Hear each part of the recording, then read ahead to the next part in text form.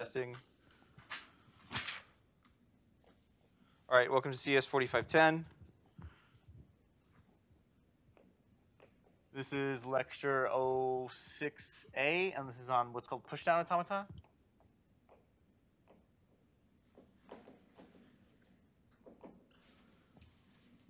Pushdown Automata. So essentially, let's talk about the limitation of DFAs. Last time we talked about context-free grammars. The time after that, we talked about syntactic structures. We talked about an application of an attempt to make linguistics a science. Let's go back to the DFA and revisit its limitations. You can think of a DFA as that state diagram, or you can also think of it as the magic box.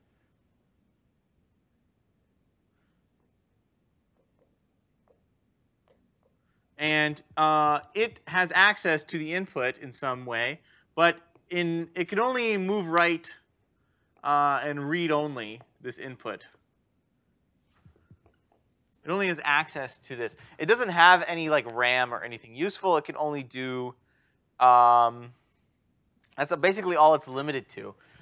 So we tried to generalize the DFA, and we ended up with an NFA, and then that was not that much more powerful. It had access to non-determinism, and it can do some weird things, but not enough weird things to make it more powerful. So let's just take the direct definition of an NFA, in fact, and let's give it a data structure. So recall one of the best context-free grammars that we, context-free languages that we had. This generated the Dick language of balanced parentheses. Do you guys remember to decide a string of balanced parentheses what data structure you had to use? Like if in your maybe 1332 class, right, something like this. When you probably had to do some assignment with arithmetic expressions like a plus b, a times b, something like this. Do you remember what data structure you had to use for that? It was like a stack. It was a stack. Yeah. So that's all we're going to do is we're going to a PDA, which is a push-down automata. I guess conventionally it doesn't have to be pushed down, but we call it that. A push-down automata is just an NFA and a stack. That's all it is. So we're going to give a NFA a stack. That's all a PDA is. It's going to have the ability to have a memory structure that it can read and write to. And in terms of a stack, that's just going to be pushing and popping. So it's going to be able to push certain symbols and pop certain symbols. So we're going to modify the transition function of an NFA in such a way that it has access to a memory structure. So what we'll say is a PDA is defined as a tuple. Q, sigma, those you may know. Gamma, a new alphabet. Q0, you may know. Delta, you may know. We'll talk about exactly how delta looks. And F. And all these parts, some of them are similar to an NFA. So Q is Q0 to QK is some finite set of states.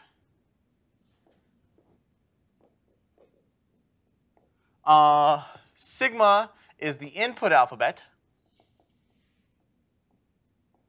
And then gamma is what is called the stack alphabet. Both of these are finite, and both of them are finite sets of symbols. Conventionally, we will have the stack alphabet just be the input alphabet and the special symbol called the stack canary, which is a $sign. We'll talk about why that's necessary. Now we have two alphabets. They can be anything. Technically, they could be anything and anything interesting, but usefully, we'll make just the stack alphabet be the input alphabet. To give you a picture of a PDA, before we finish defining this, would be like we have a stack here, and it grows unboundedly down. And somehow the computer has access to its inputs still, where it moves right and reads only. But here, it has access to the stack. And this, it can push and pop to it. So this is, it has access to one additional auxiliary data structure that it can now write to. So you can keep track technically of something slightly more arbitrary than the states. Recall an NFA is finitely many states. You can remember exactly one thing at a time, or finitely many things at a time at least. But now you can keep track. You can write some stuff down. The stack alphabet is the set of symbols that you write, you push and pop to the stack. The sigma is the input alphabet. It's the things that go in the input. Conventionally, they're almost the same, except for this special symbol. Q0 is simply the designated start state. Delta, now how are we going to define the transition function? Let's recall how we wrote the transition function for several other automata. For a DFA, we took a single state, we read a symbol off the input, and we moved to a new state, right? For an NFA, we read a symbol, began at a state, optionally read a symbol, so sigma union epsilon allowed us to have epsilon transitions, and then we moved to a set of states. So we went to the power set of Q, right? We want the transition function of a pushdown automaton to be of the form, it's going to move from state to state, and as it does so, it's going to be able to read the input, it's going to be able to push and pop to the stack, but we also want it to optionally be able to do that. So the way we'll write this is we'll say begin at some state, read the input, so sigma union the empty string, epsilon. So that basically means optionally read the input, and then pop from the stack, and push to the stack and change states.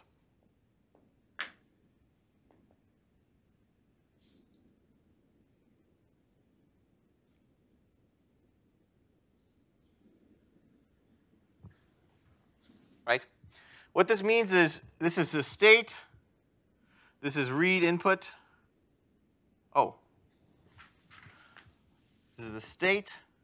This means read input.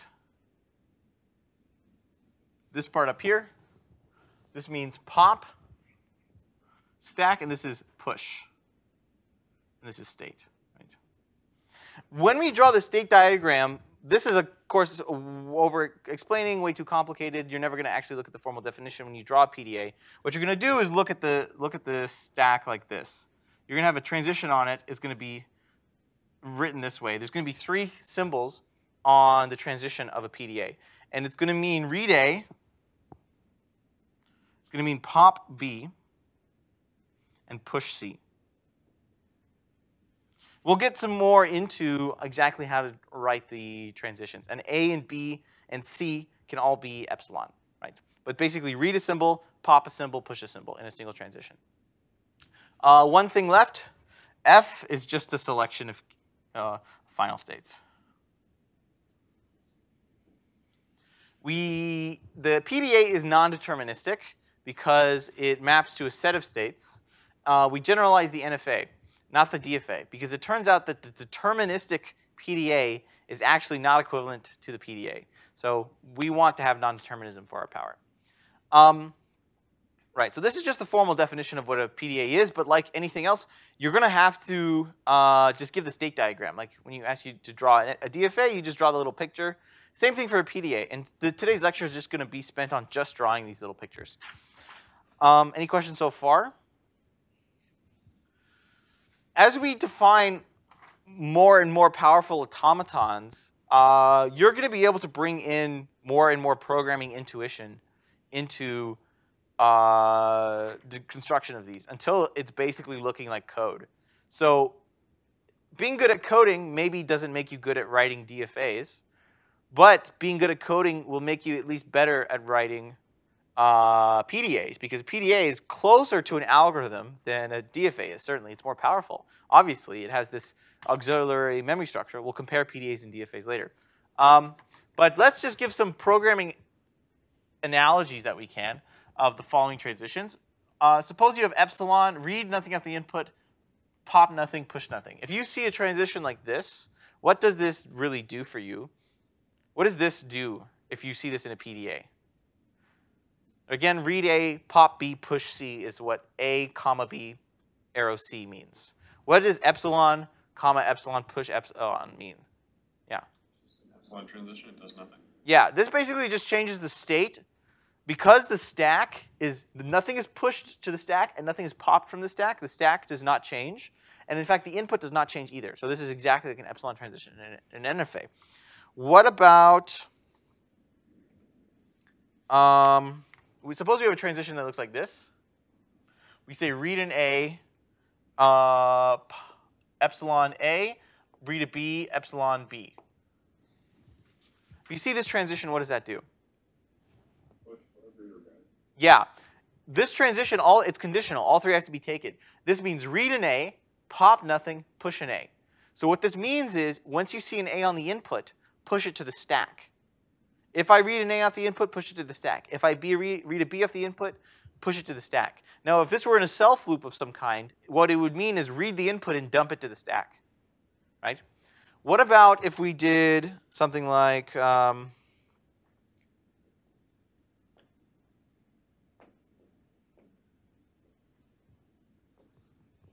like that? What would that be? Yeah? Input, pop the last thing from the stack. Yeah. This is just literally pop. Don't even read it. You know. Now the state you transition to, you can say if I pop an A, I go here. If I pop a B, I go here. But these two being on the same arrow basically means pop and ignore it. Just throw it off the stack. And in fact, were you to put this on a self loop, it would empty the stack. It would dump the entire contents of the stack out, right? What about epsilon B B? What does that do? It's like kind of like a peak. Exactly. This is like a peak operation. Now, unfortunately, the only way to read the stack is to pop from it.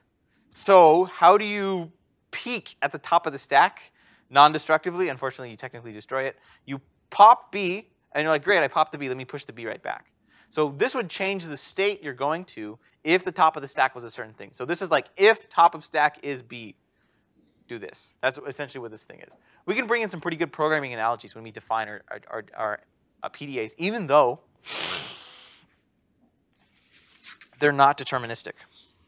So let's define, let's give a PDA just immediately. We give a PDA for some useful languages, A to the N, B to the N. N is a natural number. This one is, of course, just the warm-up in the example. What we're going to do is every PDA is basically going to look like this. The first thing you're going to do in a PDA is we don't have the ability to test if the stack is empty. So what we do is we use a special symbol to denote that. We denote that the stack is empty by reading nothing, popping nothing, and then pushing this $sign. What that means is the stack currently has a $sign in it. We don't use the $sign anywhere else. If we ever read the $sign, we know that it's like calling is empty, you know. Before we get into designing this PDA more thoroughly, suppose I asked you for an algorithm that uses a stack to determine this language. How would you do it? With code, yeah. Push however many A's you have, pop them, and then see if you're at the end of the stack. Yeah. Push the A's to the stack. While you're reading the B's, match each read B to a popped A, and then accept only if the number of A's is exactly the number of B's. So what we're going to do is first push the stack canary to make sure that we know when the stack is empty or not. Because as defined, there's no way for us to just call like an isEmpty function. Then what we're going to do is every time we see an A on the input, we're going to pop nothing and push the A. Okay? Now, when do we stop pushing A's?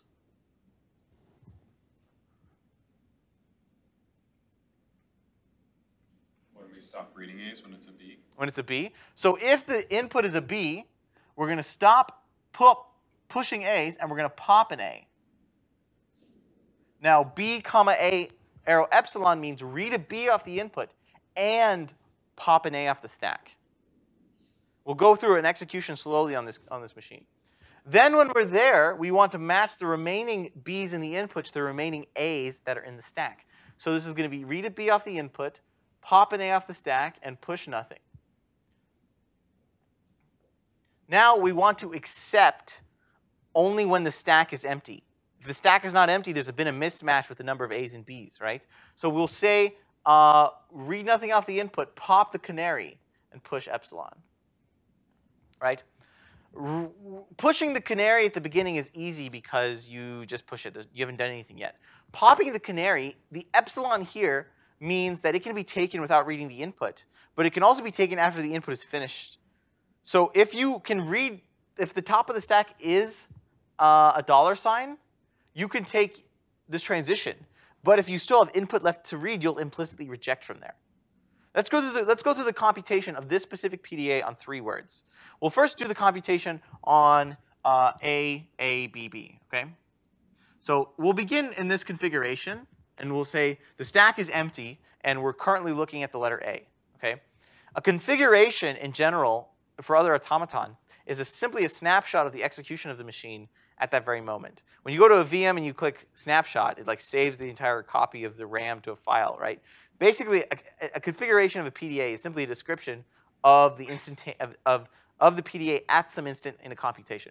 But we begin with an empty stack, and notice it's pushing down, so it's unbounded in that way.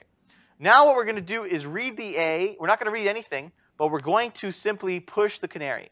So after one computation step, we'll be here, A, B, B. A is still being looked at. We have not read it yet. And the stack now contains a $.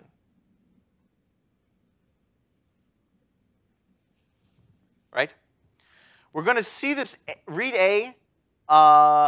If we're now at this state, what transitions we can take? We can't take that one because we don't see a B, but we can take this one. So we see read an A, pop nothing, push an A. So we read that A, and not only did we read the A, we pushed an A to the stack. You agree? The stack now contains a $.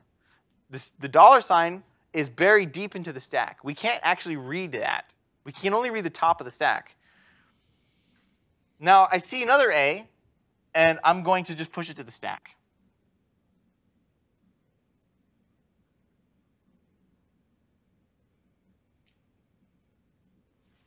Okay? I'm at this state. I see a B in the input, and there's an A in the top of the stack. So I'm going to choose to take this transition. So I'm going to pop the A and read the B. Those are going to be matched together.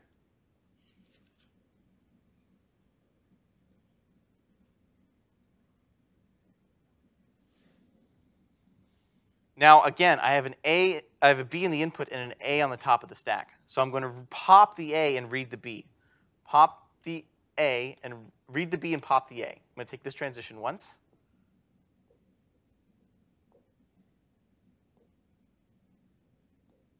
There's no more input left to read. Once I have no more input left to read, I can only take transitions that read epsilon because I can't read anything else. So there's only one transition left. I'll take this one and I'll pop the canary and I'll accept.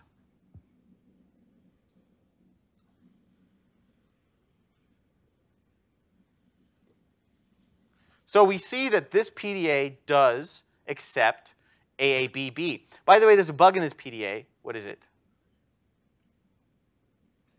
I just remembered. We want to make a PDA for A to the N, B to the N, but there's a small issue, actually. You don't accept nothing? Like you don't accept epsilon? The empty string, yeah. How do we fix that? Yeah. Now it's good. Right. The empty string is now accepted by the PDA. Is implicit rejection now like any situation where like either of the conditionals don't match?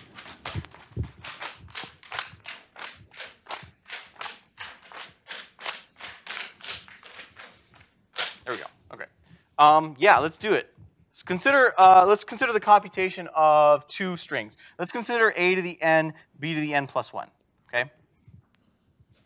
Consider that computation. You're going to push the A's, pop the B's.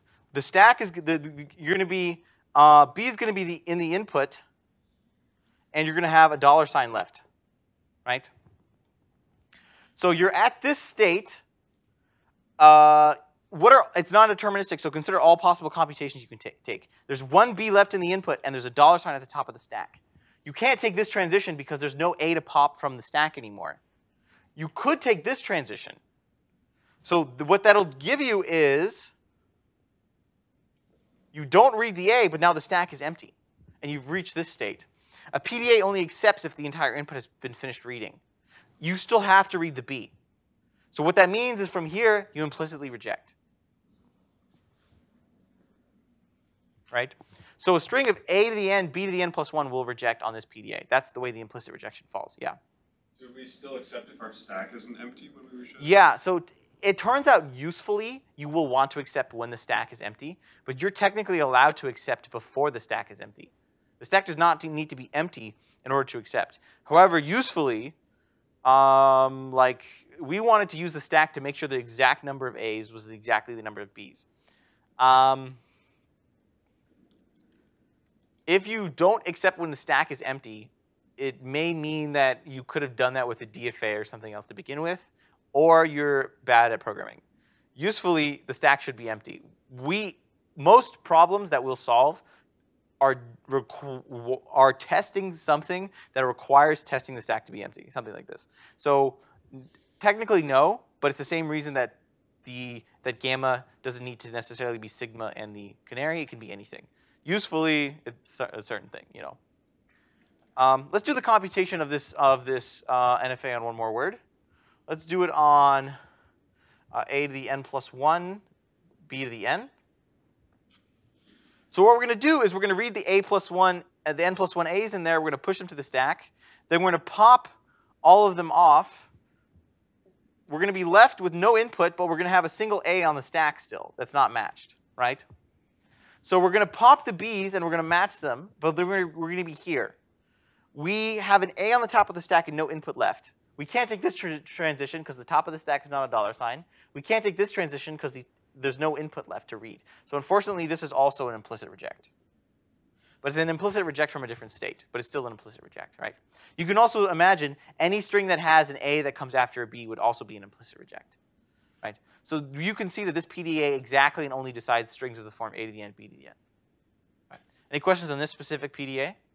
So when you said that you technically, like by the definition, don't have to accept when the stack is empty, like basically in like an NFA we had that you basically implicitly reject on all cases except where the only thing left to read is the empty string at the end of the yeah. thing, right? Because then it would be silly to implicitly reject. You would implicitly reject everything no matter what.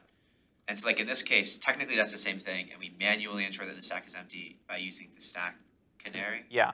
What you could technically do in a PDA is finish reading the input and then go through some number of transitions that read and write to the stack. But eventually, you can't do that forever. A PDA does not get into some infinite loop. It will halt. Right? All computations of the PDA terminate. Question? Good? Yeah, certainly. Try to come, you finish reading the input, you're only allowed to take epsilon transitions from there. It's like saying, if I add this, does it do anything? The answer is no. Is that a non-halting computation? I disagree. Consider that you can there's only finitely many states for you to go to at that point. You can read and write to the stack, you can only do a few things, and then you're done. You're only allowed to do a minor amount of post-processing after you finish reading the input. I mean, you could get yourself into a loop, right? An epsilon loop. If you visit an accept state at any time during that loop, then you accept. If the states visited during that loop are all reject states, you reject. If one of those states is an accept state, you accept. If one of those states is all of those states are reject states, you reject. I see.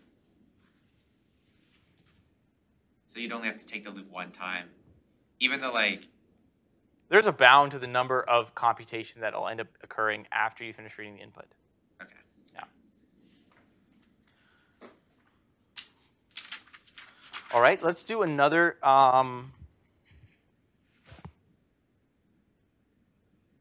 PDA. Let's do one for even length palindromes.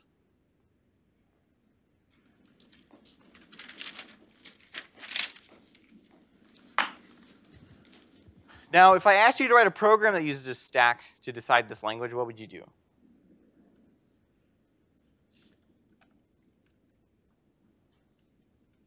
Push everything to the stack and then pop it off and make sure that they match exactly. Push what to the stack? Like, as you read the letters, push each letter onto the stack. Okay. And then, but you have to know when midway through the word is. Yeah, how do you know when the middle of the word is? Yeah? I I mean, in programming, you just go through it once, check how long it is, and then go back and do it again. Can't go back in a PDA though. I would just say, at every point, check if you're at a even length palindrome. You can't do that though. There's a better way to say what you said though. Here's what's going to happen. Let's begin with the PDA. First, we need to test if the stack is empty at the end. So we're going to say read nothing, pop nothing, push the canary. Then I'm going to pop. I'm going to read A off the input and push an A and pop nothing. Read a B off the input, push a B and pop nothing. Would you agree that in this self loop, we are going to dump part of the input into the stack? Now, when do we know? When are we at the halfway point to begin reading the stack, or to begin reading it? Whenever you non-deterministic. Yeah, I'm going to non-deterministically guess the middle. Just guess when I'm at the midpoint. Read an A off the input, pop nothing. Wait.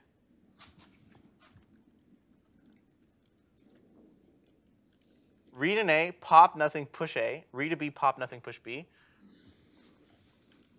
Okay. Read an A off the input, pop an A, push nothing. Read a B off the input, pop a B, push nothing. Then accept when the stack is empty and I'm out of input. Here, this really takes advantage of the non-determinism to guess the middle.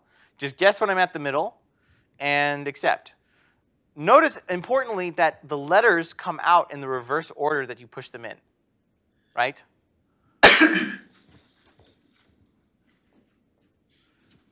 What you're going to do, at some point, maybe you'll see this C, and then you'll be like CBA, right? Because you pushed A, then you pushed B, then you pushed C. So then when you read the string out of the stack, it's going to come out in the reverse order. You're going to read a C, match it to the C, read a B, match it to the B, read an A, match it to the A, right? There's something else I was going to say. Consider all computations of this PDA on almost palindromes, or like somehow an incorrect guess. Consider a string that's almost a palindrome, WWR, but then there's an extra A. So it's like an odd length. And suppose the non-determinism does guess the midpoint right there, right? So what you would do is push W, epsilon transition, pop WR, and then you would be at this state with an empty stack. So then you would take this transition, pop that off the stack, but you'd still have one A in the input left to read, so then you would implicitly reject. Same reason that if any incorrect guess that's not the midpoint will implicitly reject. So this is a PDA for WWR, right? You can use a stack to decide if something's a palindrome or not. Questions on this one? Okay, let's do a PDA for the Dick language. Recall the context-free grammar for this was like S goes to open S close, or SS, or epsilon. And an interesting thing about the Dick language is all these properties and connections it has to even like the Catalan numbers. You can think of a string over a parentheticalization as a kind of path through a triangular lattice.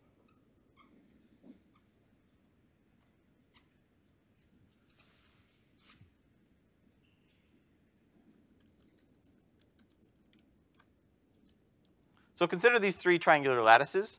Consider the paths from this corner to this corner that you can only go up and right or down and right. So here's an example of a path. Right? Something like that. You could do, that's another path. You could also do like something like that. Those are all paths that go from one corner to the other. But if you notice, these are actually all strings over the Dick language of a certain length. This corresponds to open, open, open, close, close, close. This open, close, open, close, open, close. And this is open, open, close, close, open, close, right? It has exactly the exact number of paths this way as the strings in the Dick language of length n. Of course, n must be even. But we can actually use this and generalize a way for us to create a PDA for the Dick language. So if I asked you to create an algorithm that involved a stack, for determining if a string was a correct parentheticalization or not, what would you do? Like push something for every open parentheses, and then make sure that you don't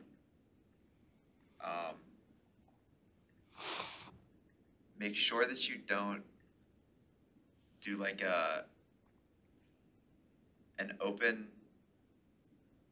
Make sure you don't close. Make sure you don't do an open. This is why this is such a great problem in data structures. It's because people think I'm going to do like a plus b minus c. I'm going to quickly count the number of parentheticalization. I'm going to count the number of parentheses or something, and it might work out. But then you might accidentally accept strings like this, right?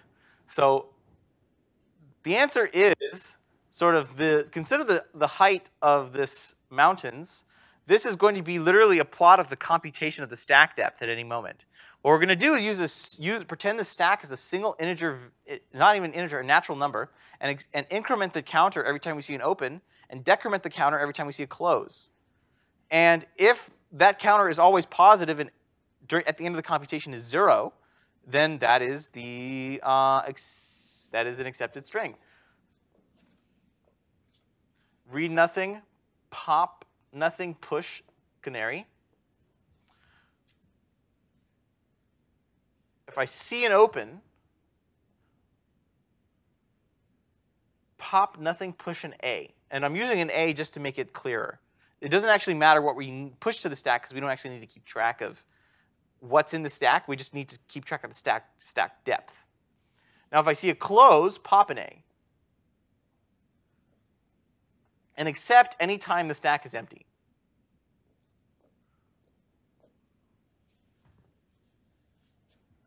That's it.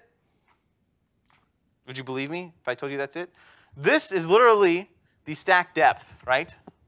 You're going to go push A, push A, push A, pop A, pop A, pop A, push A, pop A, push A, pop A, push A, pop A, push A, push A, pop A, pop A, push A, pop A, right, and so on. So this actually is just using the stack as a single integer variable that we can just increment and decrement. If you have a variable you can't divide and multiply by, but you can just say a plus plus, a minus minus, that's basically what a PDA can do as well. PDA can do those abilities. Any questions on that specific PDA?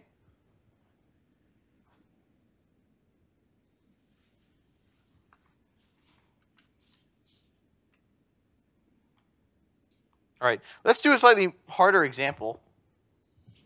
This one has a few cases into it.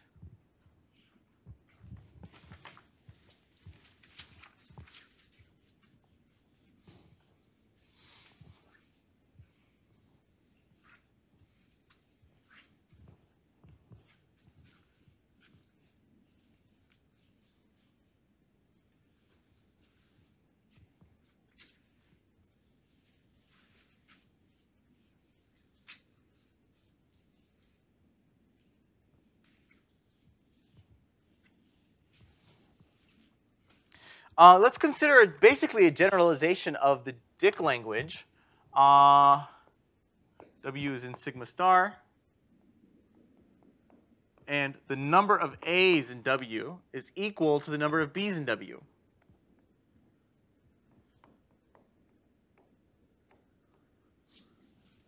Right? This, we just want to make sure the number of A's equals the number of B's.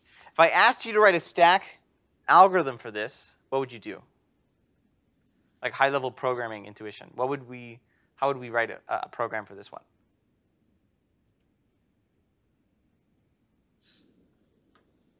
Certainly if you had two stacks, you could do it. You could just increment, like you would just plus plus for A, plus plus for B, and just check those two numbers are the equivalent, but you can't do that here, yeah. So if the stack is empty, whatever your first character is, you push that to the stack. Okay. So you reach the next character, and then you start popping. And if your stack is empty, you repeat that with your new second character. And you repeat this until you're finished reading. That way you're just sort of going back and forth between which character is going to the stack and which character is popping from the stack. So when do you accept? When you finished reading and the stack is empty. Okay. So what do you push to the stack? Let's say the top of the stack. So if you see a symbol, you push it to the top of the stack. If the stack is empty, whatever symbol you see, you push that to the top of the stack. What if the top of the stack is an A? then if you see an A, you push it to the stack. If you see a B, you pop the A from the stack. Yeah. You're going to use the stack not as a counter, but as a signed counter. So what that means is there's no, if you could do a variable, imagine you had a variable that was a signed number. It could be positive and negative. Every time you see an A, you go plus, plus. Every time you see a B, you go minus, minus. Now, because it's signed, that would allow you to correctly decide B to the n, A to the n. Notice that if it's stack in the Dick language one, if you ever go quote unquote negative, you just implicitly reject. Here, we don't want to implicitly reject. We just want to ensure that at the end we're still in equilibrium. We're still 0. So B to the n, A to the n, the plot of that would look like this. A to the n, B to the n would be like this, right? So you just want to accept only if the stack is empty, but you want to use whether or not the stack contains A's or B's as a counter of the surplus. That is something that is a computation. This would be like, that would be like A, B, B, B, B, B, B, A, B, B, B, B, A, B, something like this, right? It would be basically like that. Let's do the PDA for this. It's a little complicated, though, but it's basically exactly what you said. Read nothing off the input, pop nothing, push the canary. We're actually going to only need one state, it turns out. Well, kind of. Read nothing off the input, pop nothing. No, push the, pop the canary and push nothing, okay? Except here. By the way, real quick, on the WWR PDA, the empty string is a palindrome. We agree? Does this PDA accept this PDA does not have the start state accepting, but it still accepts the empty string. Why? There's an epsilon transition path to the accept state. Yeah. The computation, though, is not of 0. It pushes the canary, epsilon transitions, pops the canary. It accepts the empty string. So here, we'll also accept the empty string because the empty string has 0 A's and 0 B's. Now, if we see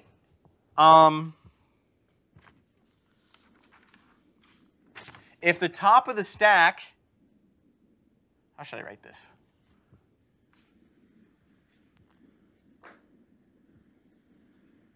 If the top of the stack, if we read an A and the top of the stack is a $sign, we're going to push the $sign back. But then we're going to read nothing and pop nothing and push an additional A. Okay? Peek, if the stack is empty, we're going to peek at it and then push the A where we were supposed to. We can't push more than one symbol at once, as we've defined it. But basically, this is if the stack is empty, this is going to push the A that we see. Okay? Similarly, if we see a B. If we see a B and the stack is empty, push a B.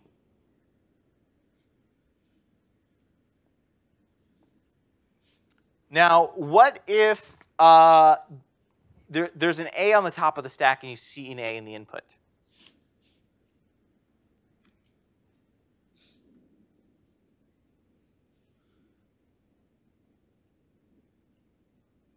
Push 2 A's. Yeah. So what I'll write this, if you see an A on the top of the stack and there's an A in the input, you leave that A alone, you push it right back, and then you push an additional A.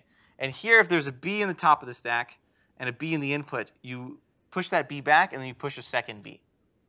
Now, what if there's an A on the top of the stack and you see a B in the input? What do? What should you push?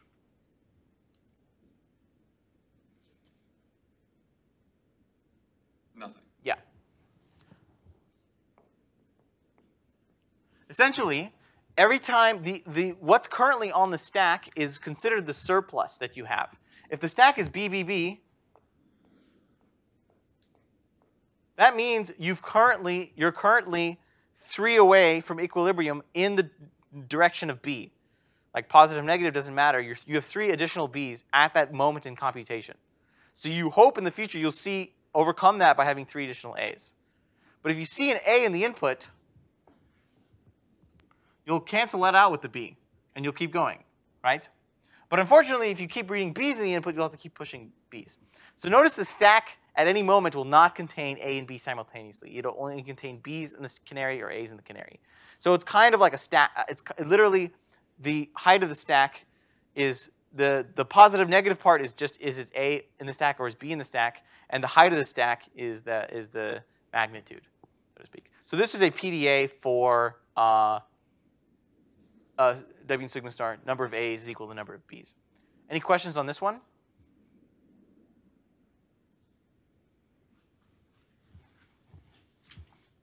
I have one more example.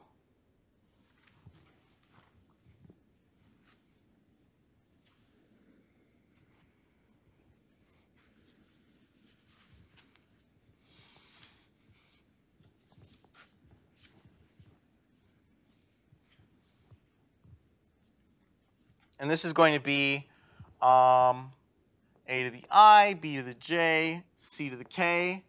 I equals J, or J is equal to K.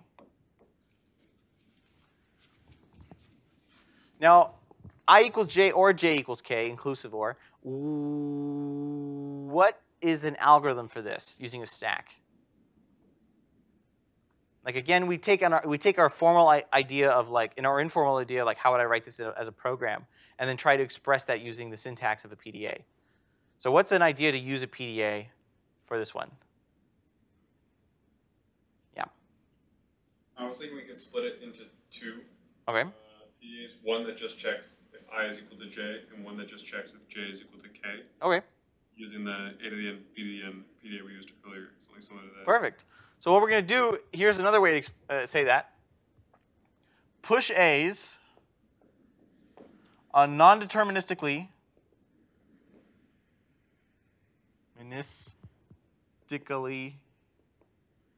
guess to match B's or C's. So push the canary, epsilon, pop nothing, push the canary. Push the A. If we read an A in the input, pop nothing, push an A.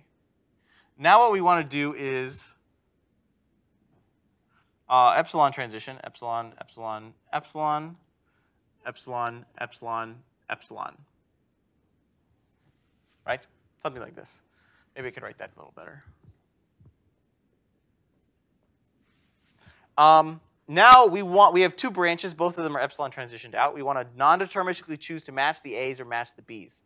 So what we can do, let's say this top branch matches the B's. So what we'll do is just guess the B's. We'll say B. If we read a B in the input and an A in the top of the stack, we'll pop it. And then we'll accept when the stack is empty. Right? Epsilon, pop the canary, push epsilon.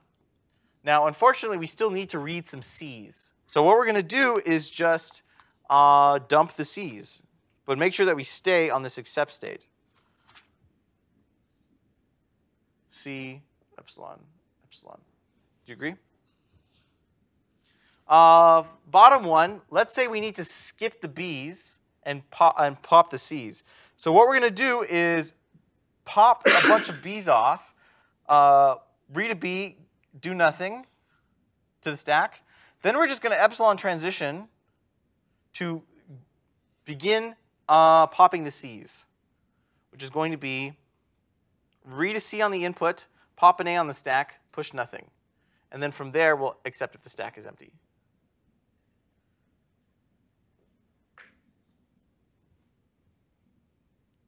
Double check that for me. Let's make sure there's no mistakes. Could you have done this simpler, perhaps? This is for I equals J, I equals K, not J. Oh. Yeah, that's what I meant, though. My bad. My bad.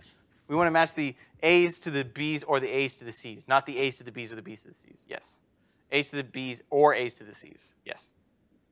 Questions on this one? This is an interesting language because, you know, first off, we did sort of the same trick that we did with NFAs to prove that the regular languages are closed under union. We kind of did that here. We took two languages and we kind of united them together with this OR here. So we'll talk about the relationship between NFAs and PDAs after the break. A second thing to note is this is another reason this is an interesting language is it cannot be done with a deterministic PDA. This is one that has to be done non-deterministically. It turns out if you could do this with a deterministic PDA, then D PDAs would equal PDAs. You can imagine that D PDAs are closed under complement. PDAs are perhaps not. So the complement of this would also be a non-regular, non-context-free language, which we'll talk about again on Tuesday. So interesting language that can't be done deterministically. Any more questions on PDAs? We'll talk about the relationship with context-free grammars in a minute. Yeah. Could this do a WW, W is in sigma star? No. We'll talk about that later. WWR can be done by PDA. How would you do WW? The PDA stack is ephemeral because once you pop it out the stack, it's gone. You can remember things from often ago, but only one time. As soon as you pop it out of the stack, it's gone. You can't ever look at it ever again. Yeah, so how would you do WW? Unfortunately, it comes out of the stack in reverse. You can't compute on the stack. You can only read off the top of the stack. So we'll see later that WW is in fact not a context-free language. So it's in some sense harder, even though it's a canonical non-regular language like A to the N, B to the N, WWR. WW has the unique property that it's not even context-free. There is no context-free grammar to generate WW or PDA. So, more questions?